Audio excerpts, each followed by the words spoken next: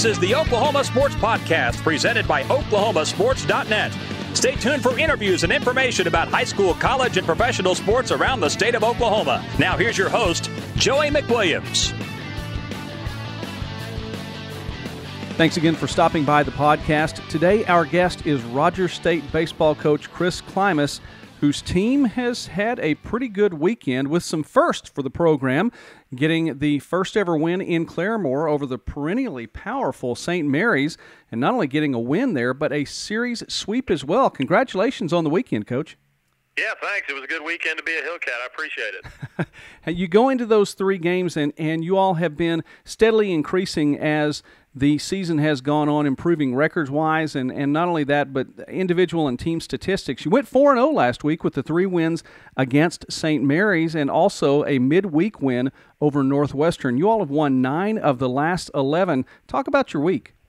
Man, I tell you what, baseball's a funny game. It's very difficult to be consistent, especially when you got 18 to 22-year-old kids in the uniform that you're relying on. And probably in about an 8-day stretch, we probably played our worst baseball game in Saturday against St. Edwards, where we just got embarrassed and didn't do anything well. Really felt like we were trending in the other direction.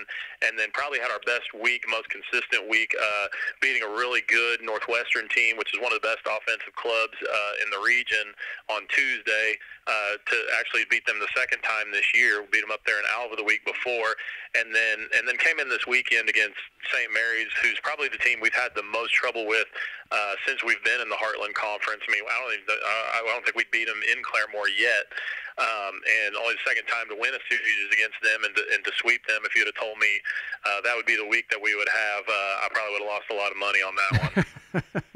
Your team is 22-10 overall, though, Coach. 7-2 in the Heartland, and that's a big deal because this is pushing toward now, in the home stretch of the season, the possibility of making it to the Heartland Conference tournament. We'll talk about that in a moment, but how you get here, though, through the week is good pitching as well. And you shut down, you talked about the powerful Northwestern offense, but what you did against St. Mary's was strong as well. Corey Murphy gave up only 1 run on 6 hits in a win in Game 1. Jackson Simonsgard gave up only 1 run on 4 hits in a win in Game 2, and he's 6-0 for you now.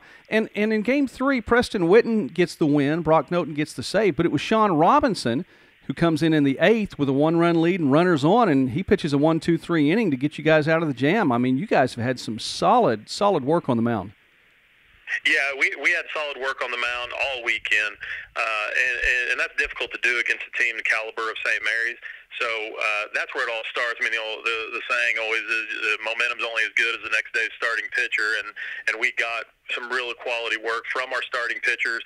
The most consistent that our starting staff has thrown for us on a weekend. And hey, we're hopefully picking the best time of the year to play our best baseball. But there's a couple things that playing I don't know if you've ever been to our field here in Claremore, and it's kind of a nightmare for a lot of teams to come here. Going back to the 13 years I spent at Oklahoma Baptist University, we hated coming up here because the ballpark we had, the ball flew out of there. We scored runs by the bucket full down there, and then when you would come up to Claremore, the wind always was blowing in. The field's kind of set down in a hole, and it's difficult to score runs here. It's unlike any other field in this region. I mean, it's just a graveyard, and so we've got to do things a little bit differently here than the way other teams in this region build their teams. So a couple of things are kind of pillars of our program, and that's playing great defense and having pitch-to-contact pitchers. Because if you get a bunch of pitch-to-contact pitchers at a lot of the other fields in our league, you're going to give up a bunch of runs because the ball flies out. Where here it's kind of the opposite. And so the last couple of years, we've had really good bullpen work. We've had guys on the back end of the bullpen that do a really good job, can spin breaking balls, that command the zone really well. Going back to our All-American closer for 2 years, and Rusty Huber and Justin Magstad before him, and Landon Nealon. And this year it's taken a little bit of time, but I think we boast 2 of the best back end of the bullpen arms in our league, and that's Sean Robinson from the left side and Brock Noten on the right side, and both of those guys had a big part in what we were able to do this past week. Sean now, his numbers are really good. I think he's only given up 11 hits in 21 innings. He came into a big jam with the bases loaded and was able to gave up a sack fly and then got the next two guys out to get out of that jam with still a one-run lead, where it was kind of a situation where Coach Brown and I are sitting there, if we can just get out of this inning tied and give ourselves an opportunity, and Sean did one better than that, and we were able to tack on a big insurance run there. And then Brock Noten was really good.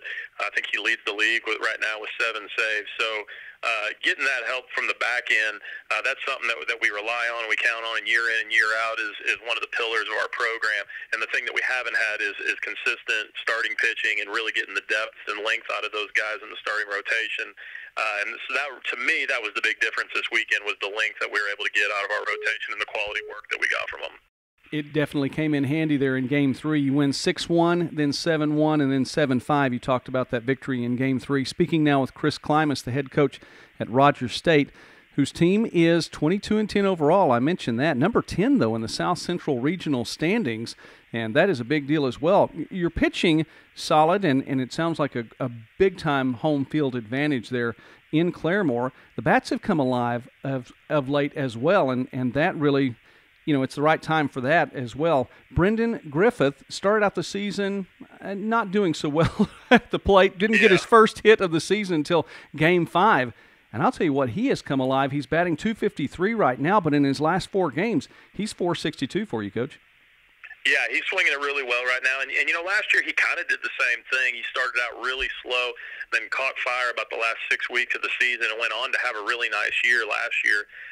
And he's kind of following that same pattern this year. But, when you get into conference play, you're going to have to drive in big runs. You're going to have somebody step up and drive in big runs. And, the top 5-6 guys in our batting order have been consistent all year and have had really big years for us. And the struggle for us has been the bottom of the order, which is where Brendan, finds himself. He plays second base, plays a tremendous second base defensively, and he's really struggled offensively just to find any consistency. But he swung it really well this past week, and he's starting to catch fire at the right time for us.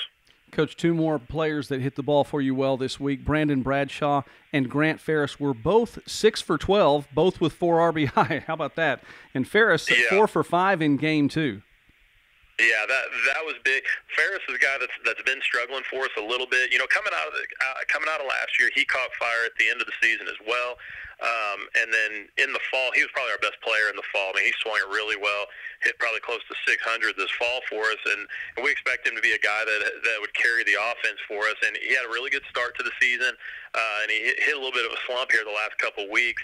And I think he doubled his doubles total just this past weekend, and so it was a good time for him to catch fire because Brandon Bradshaw's been swinging it really well. Nick Follett has been swinging it really well, driving in a lot of big runs for us. And we've got kind of a RBI battle there with Ferris and Follett going on right now, and Bradshaw's probably been swinging it better than those 2 guys here as of late.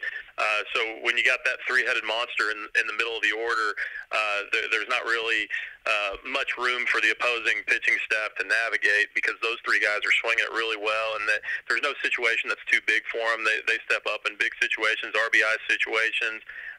In game 3, it's about the 4th inning.